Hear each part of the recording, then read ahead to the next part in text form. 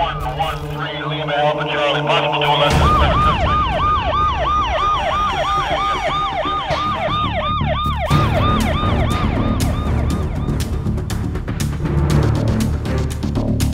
El Salvador pasó de ser la capital mundial de los homicidios, pasó de literalmente ser el país más peligroso del mundo a ser el país más seguro de América Latina. Ya no es una promesa, es una realidad que están viviendo los salvadoreños.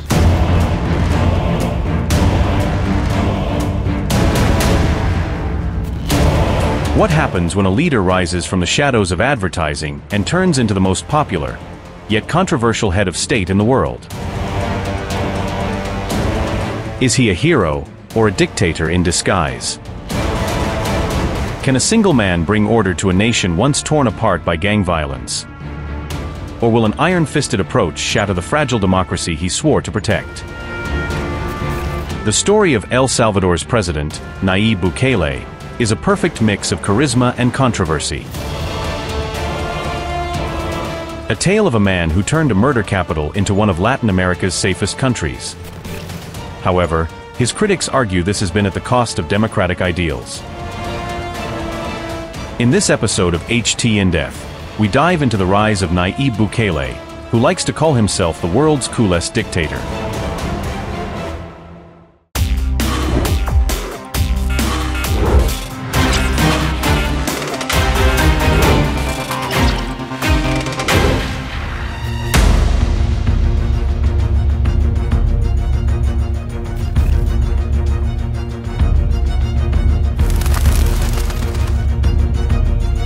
Before he became the face of modern authoritarianism, Nayib Bukele was an ad man, a master of image, both for brands and later for himself.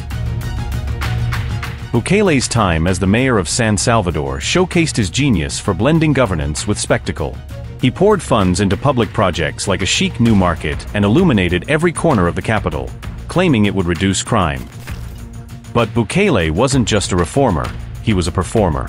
He took to social media like a pro, amassing millions of followers who admired his youthful modern image. Aviators, leather jackets, and backward baseball caps became his signature look. However, his relationship with his party, FMLN, soured as he began openly criticizing its leaders. After a public spat in 2017, where he allegedly threw an apple at a fellow official, Bukele was expelled. But the fallout didn't hurt him, it emancipated him. In 2018, he founded his own party, Nuevas Ideas, and set his sights on the presidency. Bukele's political ascent came in 2019, when he ran for president on a promise of radical change. He presented himself as the anti-establishment candidate, promising a fresh start for a country plagued by gang violence and government corruption. He won by a landslide, securing 53% of the vote at just 37 years of age. As president, Bukele's image transformed further, gone were the musty old drapes and dark wood of the presidential palace. They were quickly replaced with sleek cream walls and a modern minimalist design. His first move? Attacking corruption that plagued the system, or so he claimed. He branded his government as a new era for El Salvador. Como pueden ver ustedes todos, los que estamos aquí reunidos son parte del Ejecutivo, del órgano ejecutivo, que es del cual yo estoy encargado, a excepción de una persona. Es el fiscal general que está aquí, él no es del Ejecutivo. Y está acá por una razón bien sencilla. Y es porque le quiero pedir en público de que investiguemos a todos los que están acá. Para atrás y para adelante. Yo me imagino que pues no hay ningún problema, ¿no?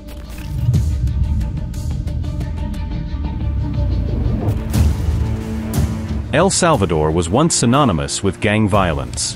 For decades, gangs like MS-13 and Barrio 18 terrorized the country, extorting businesses and controlling vast territories. Previous governments had tried, and failed, to combat these powerful criminal organizations.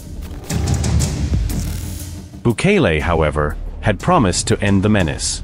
Once in power, Bukele wasted no time in implementing his tough-on-crime policies. His mano dura or iron fist approach was designed to dismantle the country's notorious gangs, and he wasn't afraid to take drastic measures. In 2022, Bukele declared a state of emergency, suspending key civil liberties and allowing arrests without warrants.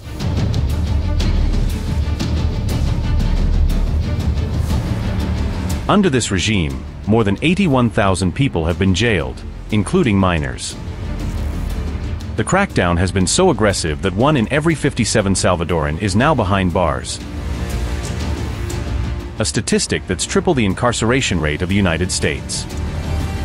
The mass arrests, including children as young as 12, were often made without warrants.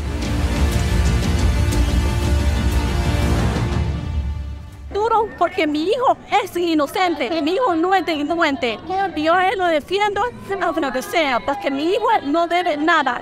Y justamente lo llevaron a tener de su trabajo, sin esposa, con mentiras se lo llevaron, con mentiras. Ya tenemos la captura de 85,000 personas adultas, más de 3,000 niños entre 12 y 17 años. Decirle que de este número que le estoy brindando, estimamos que por lo menos el 30% de estas personas procesadas son inocentes.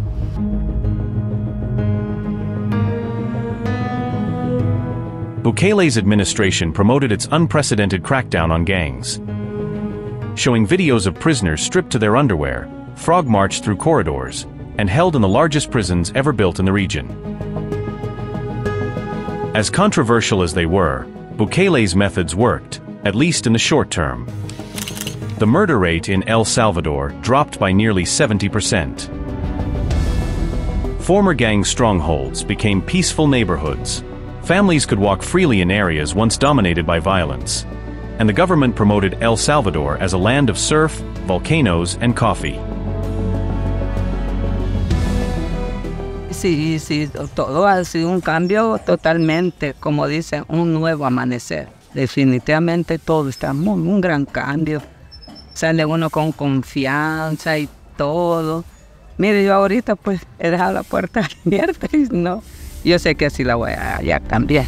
Sí, gracias a Dios, todo sano.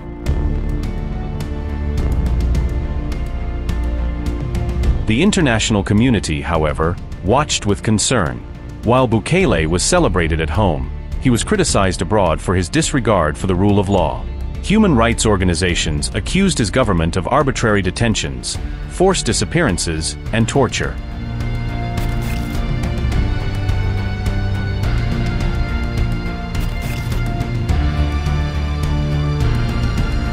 Bukele's most controversial project is the Centro de Contenimiento del Terrorismo, CECOT, a massive prison designed to hold 40,000 inmates.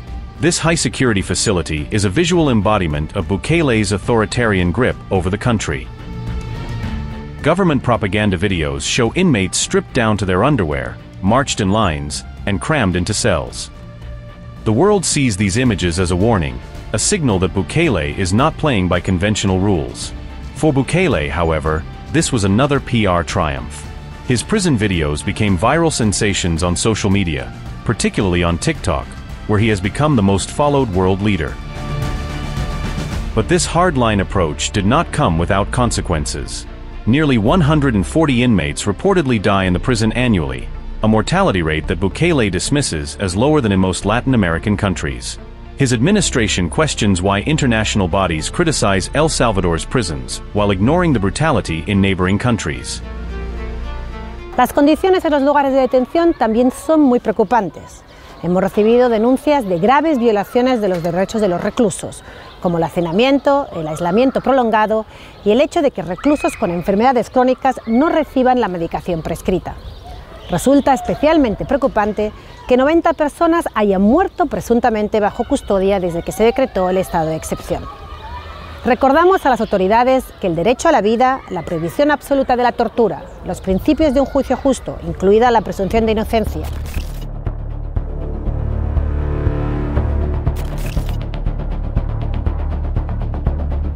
However, Bukele's rise has not been without cost.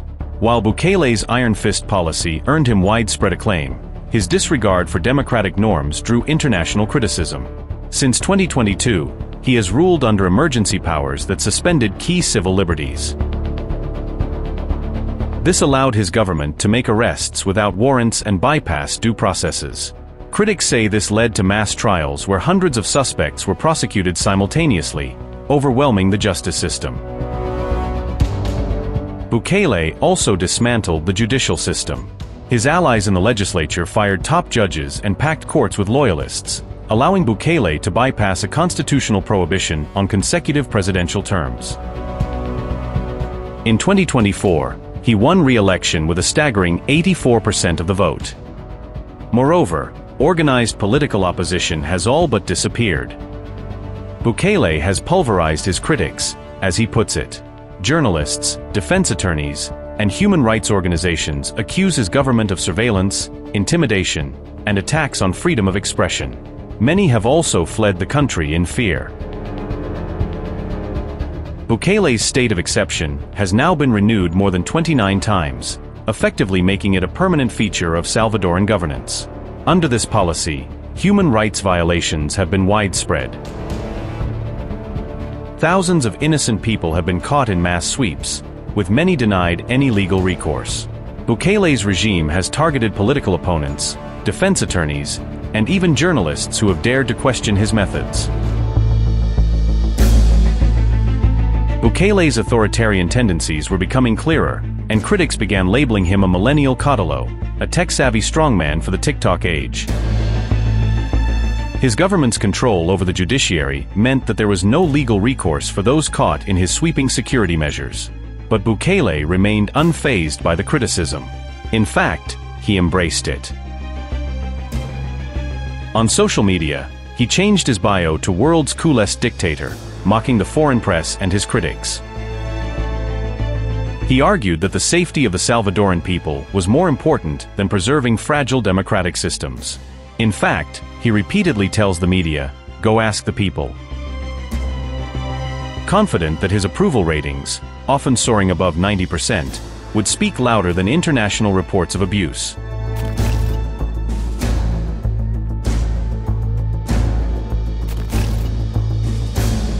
In 2024, Bukele was re-elected in a landslide victory, securing over 84% of the vote. With the courts, legislature, and media under his control, El Salvador effectively became a one-party state. His second term is shaping up to be a test of how far Bukele can go in reshaping the country and exporting his brand of authoritarianism. His model of punitive populism is already influencing neighboring countries. Honduras and Ecuador are building prisons inspired by Sacote, and political leaders across Latin America are referencing Bukele's success in combating crime. Yet, for all his popularity, cracks are beginning to show. Bukele's security policies have come at a significant financial cost. The long-term sustainability of his methods is in question, especially as the economy continues to struggle, with more than a quarter of the population still living in poverty. Nayib Bukele remains a political enigma, a leader who has brought peace and security to a nation long plagued by violence, yet whose methods threaten the very fabric of democracy. His rise from an ad man to an authoritarian has captured the world's attention, but the long-term consequences of his iron-fisted rule are yet to unfold. Bukele has signaled that his focus will now shift from security to the economy. But questions remain. El Salvador is one of the poorest countries in the Western Hemisphere. Its public debt has skyrocketed to over $30 billion, that is about 84% of the country's GDP. While his iron fist approach has made El Salvador safer, it has also come with significant human and economic costs. Can Bukele maintain this delicate balance? Will his popularity hold as the country faces deeper economic challenges?